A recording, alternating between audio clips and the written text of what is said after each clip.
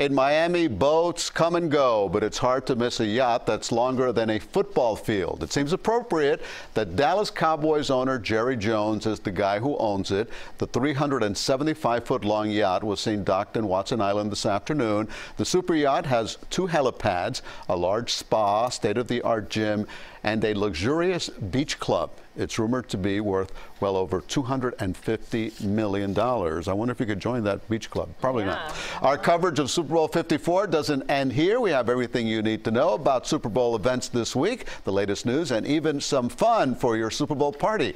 It's all in one place. Just head over to cbsmiami.com/Super Bowl.